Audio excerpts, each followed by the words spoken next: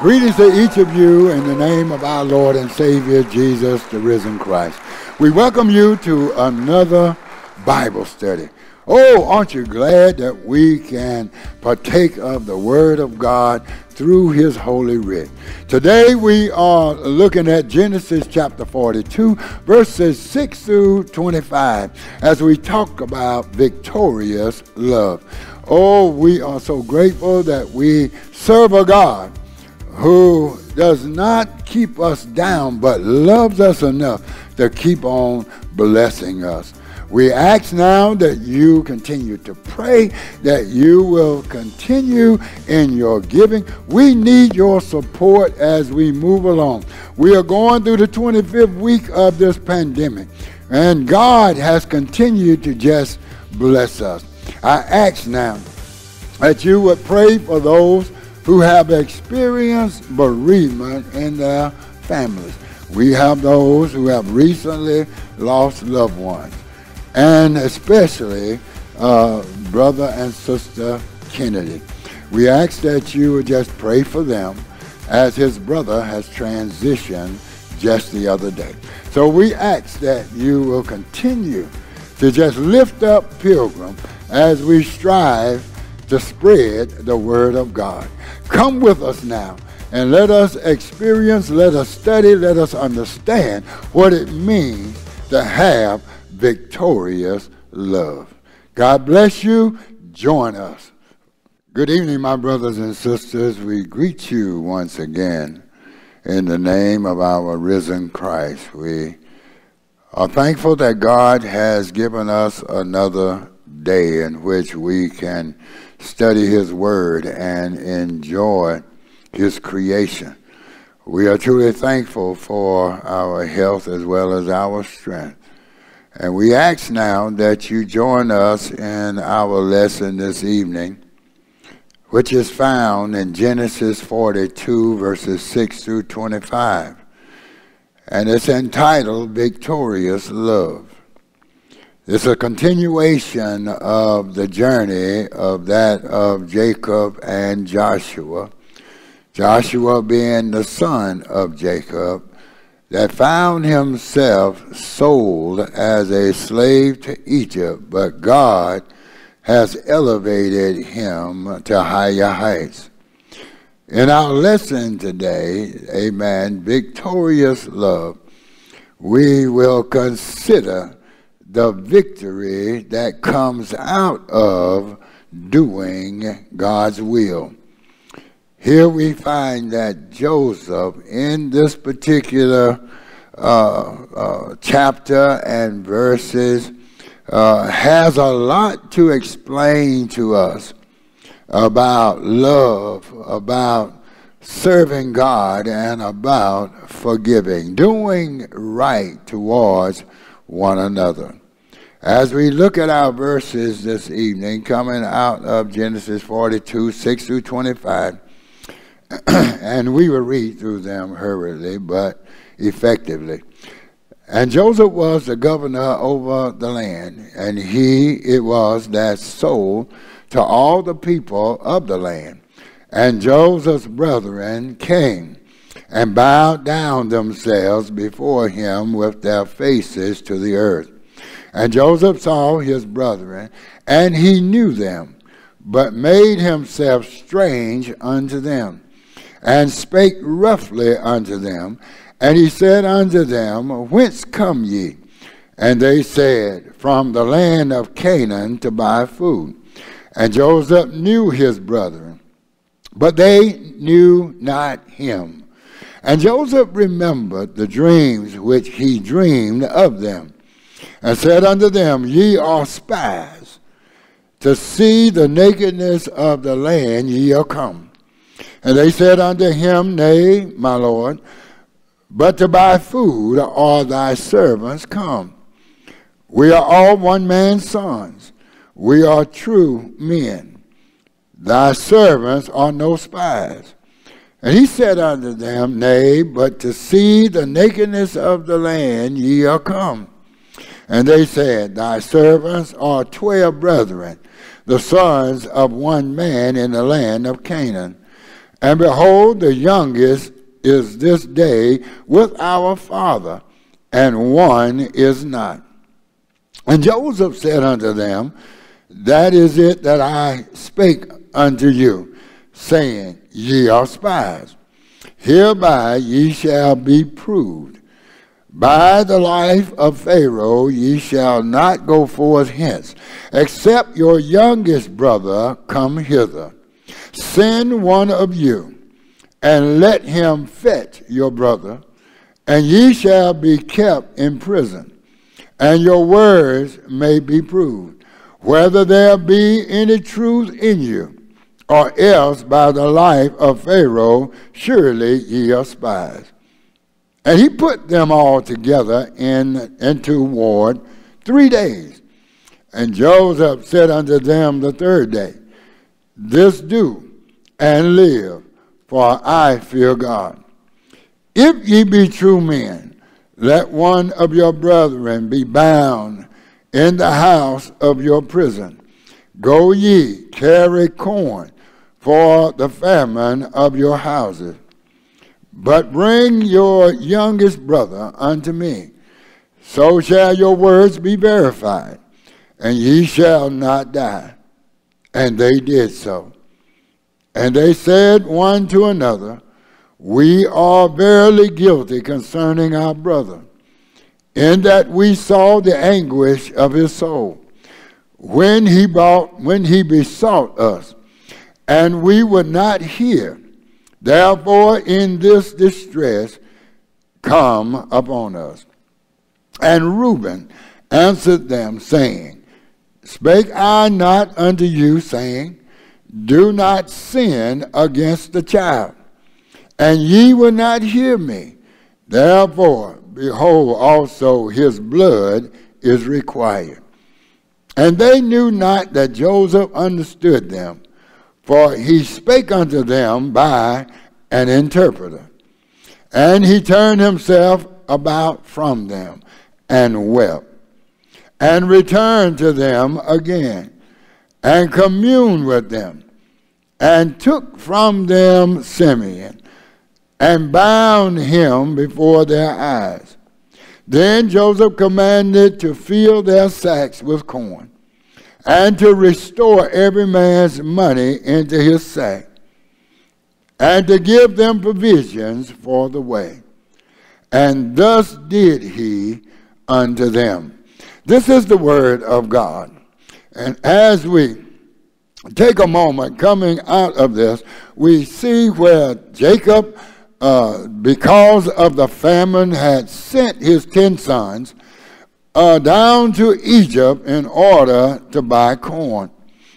Now that they had come, our lesson begins with them coming and giving obedience, amen, and reverence unto that of Joseph, not knowing who Joseph was. And we must remember it had been some time since they ever laid eyes on Joseph. Joseph had now been in Egypt 20 years. 13 years he spent in prison. 7 years now he is reigning as governor, a ruler, amen, over all the land under Pharaoh, second in command. God had taken him from a low state, amen, and a meager beginning, and elevated him to one of the prominent leaders of the land. Joseph was able to decipher, amen, and to tell Pharaoh of his dream. And now here he was, amen, at the age of 30 years old. Joseph now was seeing the dreams that he had dreamed come true. Here it states, amen, amen, that they came and they had to bow before him, not knowing him. Isn't it strange that they could sell off their brother and yet now not recognize who he is? Well, let's go back. because Joseph now dwelled among the Egyptians. And when Joseph came out of prison, when he came out of the inner jail, he had shaved, amen, cut off his beard, and he became like them in order that he may not offend Pharaoh. And because of it, God elevated him to a higher position. Here they came and they bowed face down. And remember now Joseph's dream. In his dream earlier, it showed his brethren giving obedience, amen, and giving honor by bowing unto him. And they would not listen. They would not hear it. Matter of fact, the more he expressed the dream to them, the more angrier they became. But now, 20 years later, what Joseph dreamed is now coming true. In verse number 7, it says, and Joseph saw his brethren and knew them, but made himself strange unto them, and spake roughly unto them. Now, because he was now in authority, because he was second in command of Egypt, he had to humble them. He had to prepare them. Amen. He had to cause them to come into the line of repentance. He spake this way as a man having authority, even though he knew them as his brethren. He saw them, he knew them, and he knew that one was missing. He spake roughly. And in verse number 7 it says, and he said unto them, whence come ye? And they said, from the land of Canaan to buy food. And immediately, verse 8, Joseph knew his brethren, but they knew not him. How is it that something about Joseph should have stood out that they may recognize their own brother? But because he had now been transformed and he looked like an Egyptian more than a Canaanite, he no longer looked like one of the Israelites. Remember now, coming out of chapter 41, in verse 42, it says that Pharaoh took off his ring from his hand and put it upon Joseph's hand and arrayed him in vestiges of fine linen and put a gold chain about his neck. Now Joseph was dressed out. Joseph was dressed up, amen, as one of the royal house. He did not look like an Israelite. He did not look like a Canaanite. He did not dress like either one. So now, it lets us know that because his countenance had changed, because his look had changed, because he did not dress like they dressed, they did not recognize their brother. Here, it lets us know that sometimes transformation, amen, can take place and we not recognize people we once knew. How often do you travel back? How often do you see others that you grew up with, and then you have to look twice and they come up to you, and now all of a sudden, amen, they don't recognize you and you don't recognize them because it's been so long and a transformation has taken place. Here in the text, it lets us know that Joseph calls them spies. Even though they came, he was now humbling them by calling them spies. You came because of the famine. You came to spy out the nakedness of the land, how barren it is. But Joseph had harvest the grain and the corn during the 7 years of plenty before the famine ever came. Now he had enough grain that he might be able to spare and to sell. He was overselling the grain out to those who came to buy. But he looks at his brethren, and he was hard on them because of what they had done. He remembered how mean they were. He remembered, amen, how they messed with him all the time. He remembered them putting him in a pit, stripping off his coat and selling him to the Egyptian. Here we are, and Joseph has prevailed. We need to watch how we cast down some folk and how God is preparing to use them down the road. And remember, all of his dreams were about caring for his family in hard times. But they did not want to hear it. Here we go. As we look at verse number 12, it says, and he said unto them, nay, but to see the nakedness of the land. Ye are spies. No, we are not spies. We are all one man's sons. So here they go, talking about Jacob, but yet not calling out Jacob, but saying, we are men of truth.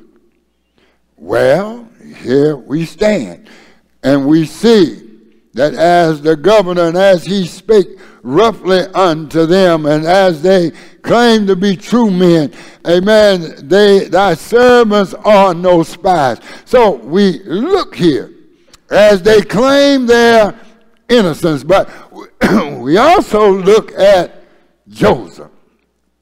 Joseph had a love for his brethren. Joseph now was eager and was interested in knowing how his father was, how the rest of his family was, even though he was talking to the ones who had sold him. In verse 13 it says, and they said, thy servants are 12 brethren. Ooh, here we go. Look at what he says here now. Because one, they are 10. That had come. Now it says 12 brethren in number 13. We are 12 brethren, the sons of one man in the land of Canaan. And behold, the youngest is this day with our father, but one is not. Oh, they are confessing now that the other one, Benjamin, was with their father, and they did not know what had happened to Joseph, not even knowing that Joseph was right in their face. So here Joseph's mind shifts.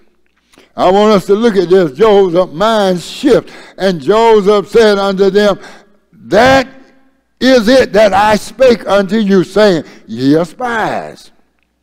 And he says, hereby ye shall be proved. By the life of Pharaoh ye shall not go forth hence, except your youngest brother come hither. Now, this sounds like a strange request.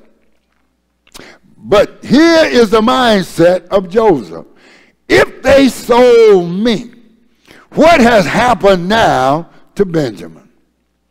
What have they done? Is Benjamin truly with the father? Is Benjamin really okay? Because Joseph loved his brother Benjamin. And Benjamin had become his father's favorite. Oh, he loved him some Benjamin.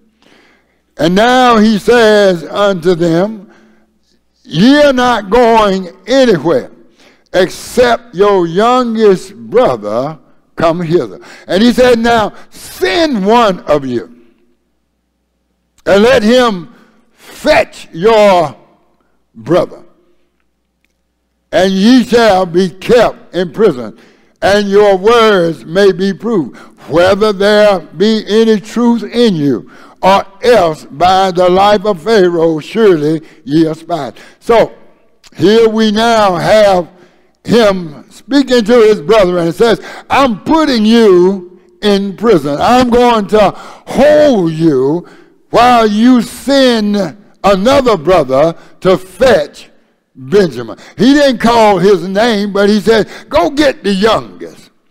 Amen. And bring him back. When you bring him back, then I know you are telling the truth. Here we find that there is a conversation going on after that. It makes us remember the things that we have done. And here it says, and Joseph put them all together into the ward. 3 days. Now, 3 days. They were in the ward. And I want you to understand something. Joseph, amen, took the anguish and the fear out of them. Because in verse number 18, it says, and Joseph said unto them the third day, this do and live, for I fear God. This statement was a statement that assured them that nothing was going to happen to them. Now we see where Joseph now was having sympathy and humility, amen, on behalf of his brethren. He could have been irate. He could have been angry. He could have been one that had vengeance and have been vindictive. But here he was making sure that they came together and repented of the sin that they had committed. Verse 20 says, bring your youngest brother unto me. So shall your words be verified, and ye shall not die. And listen to that. And they did so. And they did so. And following verse 20, when they brought Benjamin and he saw Benjamin, it stated that now Joseph, amen, caused them to reflect the guiltiness that was in them. 21, it says, and they said one to another, we are verily guilty concerning our brother. They now look back at what they had done to Joseph. They started to discuss among themselves. He says, in that we saw the anguish of his soul when he besought us, and we would not hear him. This is one of the reasons God allowed Joseph to express the dreams to his brethren. He wanted them to know that God was dealing with him. And when he expressed the dream to Jacob, Jacob, amen, understood that God was dealing with Joseph. Here his brethren now find themselves in distress. It says that when he besought us, we would not hear him. Therefore, is this distress come upon us? This anguish had come upon us. Confession of sin now is coming out of them. Amen. Guilty consciences has now arisen within them. They remember. And in 22, Reuben speaks up. And Reuben said unto them, spake I not unto you, saying, do not sin against the child, and ye would not hear me? They had so much anger because Joseph was favored by his father. Joseph was loved. Remember, Joseph was one that had the coat of many colors. And because of it now, they said, and his blood is now required at our hand. And they knew not that Joseph understood them. Now, isn't it strange? Joseph was wise enough to have interpreters speaking their language. So that means that they had another language. And Joseph understood it. But he had an interpreter speaking on his behalf. And as they spoke, amen, we find that now they have repented of the sin. And sin's misery is causing them now to be in distress as to what has come of Joseph. Oh, I like this when it says, and he had an interpreter. And the interpreter was speaking on his behalf. Brothers and sisters, all of this puts us in mind of Jesus himself.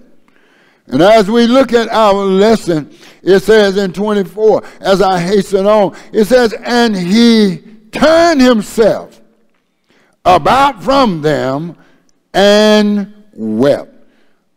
Oh, my brothers and sisters, isn't it something when the Lord pities our sins? When the Lord wept, amen, over Jerusalem. When Jesus himself looked and saw the condition, and yet even the Messiah wept. He looked at them, and out of love, out of concern, out of pity, he wept and turned again, and look at this, commune with them. Now he started to commune with his brethren, and took from them Simeon, and bound him before their eyes. Oh, I want us to catch a glimpse of this, because, amen, here we look at what he is doing in humbling them and preparing them to be blessed. He has now caused them to confess. He has now caused them to be truthful. He has now seen his brother Benjamin, and they still don't know it's Joseph. Victorious love is coming out of this lesson, because Joseph was victorious. What they meant for evil, God meant it for good. When they sold him, hoping that he would perish, hoping that they would get rid of him, God had another assignment for Joseph. The victory that came out of Joseph's, amen, experience was the fact that he was able now to help his own family and others during the time of the famine.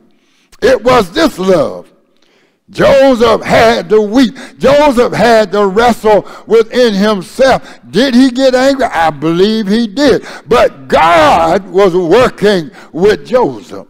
And here it says that after he wept, after he turned away from them, he had to go and seek the Lord for himself and come again. He came to commune with them. And look at what he took Simeon and bound him before their eyes. But I like what he did in 25. In verse 25, as we prepare to close, Joseph commanded to fill their sacks with corn. Oh, he is doing good for the evil that they done to him. How often does God do good to all of those who do evil to him? Oh, what if God would hold our sins over us if it had not been for the Lord on our side? Tell me, where would we be? And look at this now. He takes the sacks of corn and he fills it for his brethren. And look at what he does. The money that he gave for the corn, he said, now put it back in the sack of corn and put it up top, so when they open it, they will see that the money was there. Oh, he blesses them by not even charging them for the corn. And the Lord good unto us. This is called favor. And here Joseph is showing favor to his brethren. Joseph was not being revengeful. Joseph was not being angry. Joseph was returning good for the evil that they had done. And it says, restore, restore, restore to every man money into his sack. Restore, amen, and to restore every man's money into his sack. I want you to look at how God restores unto us, how God preserves us, how God blesses us. Do we deserve it? No, they didn't deserve it for what they did, but because of the love that Joseph had for his brethren, he blesses them because of his relationship. Oh, we got to have a relationship with God. And God has to have a relationship with you and I. And when we are in a relationship, even though we stumble sometimes, even though we come up short, God blesses us tremendously. Here, he not only fills their sacks with the corn, but he restores their money. And to give them provisions for the way. Now, first of all, he done filled their sacks, so they don't have to go in the sacks, because he's giving them provision so that they can eat while they are traveling back home. Oh, what a mighty love. The agape love that God would have us to sow between one another. That's why anger, that's why hatred is a cancer. Hatred will mess up some things. But if we got somebody that is showing the love of God towards those who thought that they would never be loved, they still don't know that this is their brother. And their brother was the one they bowed to. The brother was the one they came to. And the brother was the one that provided for them. The very one they said wouldn't do it, the very one they said would never do it, is the one that gave them provisions. Brothers and sisters, the victorious love is doing good over evil.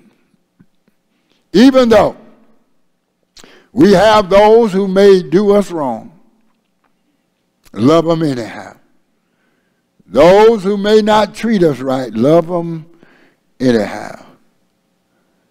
Because the Bible teaches us, amen, to love those who spitefully use you and do all manner of evil against you. He says, if they smite you on one cheek, he said, turn the other. But he also teaches us that if God can forgive us, we ought to be able to forgive one another. Oh, what if God would hold your sins over you? What if you did not know Jesus, who would be an epitome of Joseph now?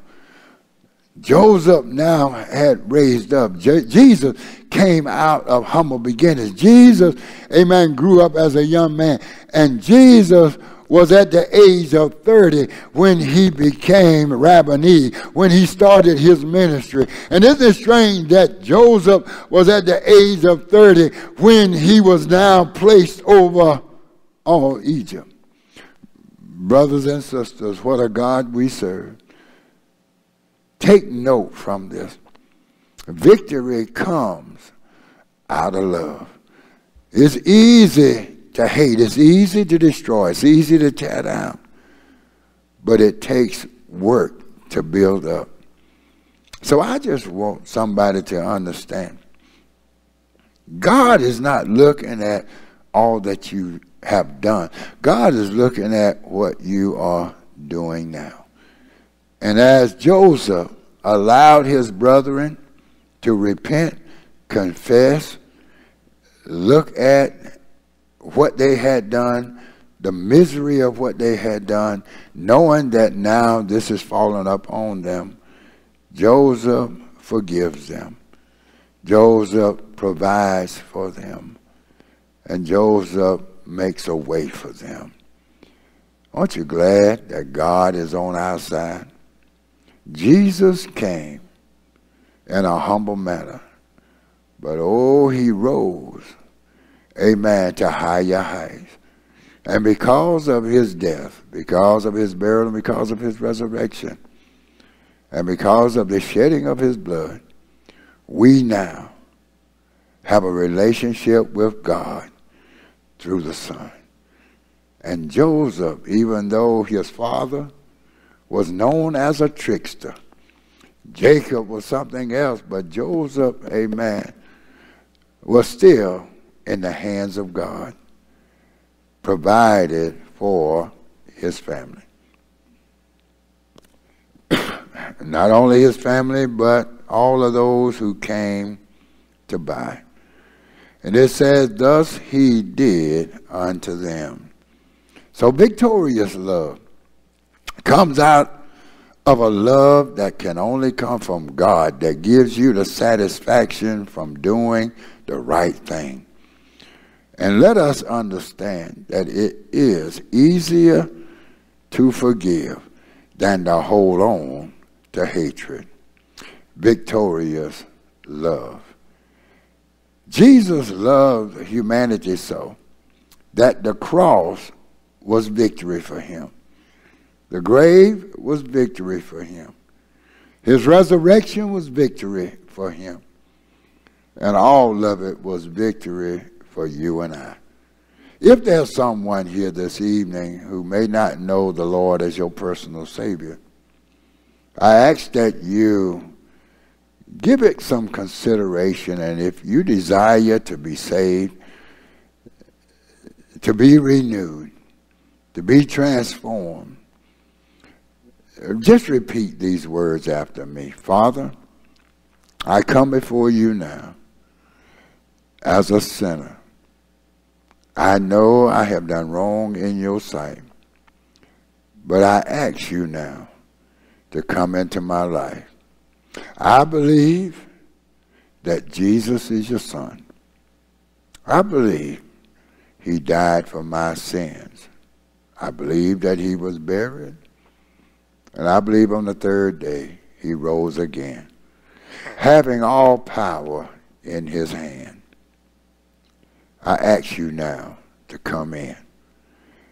Mold me, shape me, and change me is my request unto you. In the name of Jesus, the risen Christ, we pray. Amen. Brothers and sisters, we thank you for just being God's child now. If you repeat these words, the Bible says you are now a child of the King. You are now in the hands of Almighty God. Study to show yourself approved unto God. A workman need not be ashamed, but rightly dividing the word of truth.